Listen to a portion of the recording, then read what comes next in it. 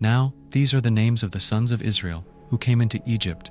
Every man in his household came with Jacob: Reuben, Simeon, Levi, and Judah; Issachar, Zebulun, and Benjamin; Dan and Naphtali; Gad and Asher. All the souls who came out of Jacob's body were 70 souls, and Joseph was in Egypt already. Joseph died, as did all his brothers, and all that generation. The children of Israel were fruitful, and increased abundantly, and multiplied, and grew exceedingly mighty, and the land was filled with them.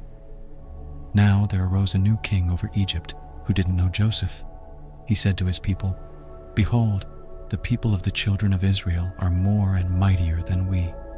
Come, let us deal wisely with them, lest they multiply." And it happened that when any war breaks out, they also join themselves to our enemies, and fight against us, and escape out of the land. Therefore they set taskmasters over them to afflict them with their burdens. They built storage cities for Pharaoh, Pithom and Ramses.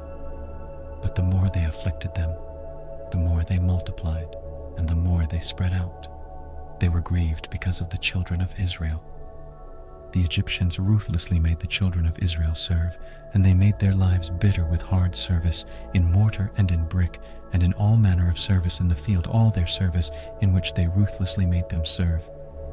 The king of Egypt spoke to the Hebrew midwives, of whom the name of the one was Shiphrah, and the name of the other Puah, and he said, "When you perform the duty of a midwife to the Hebrew women and see them on the birth stool, if it is a son, then you shall kill him, but if it is a daughter, then she shall live."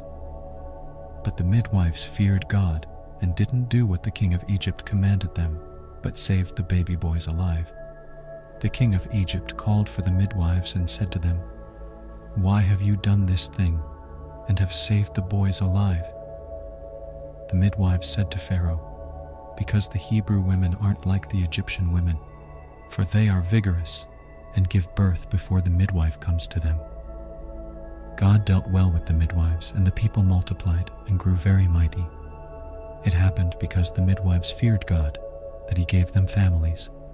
Pharaoh charged all his people, saying, "You shall cast every son who is born into the river, and every daughter you shall save alive."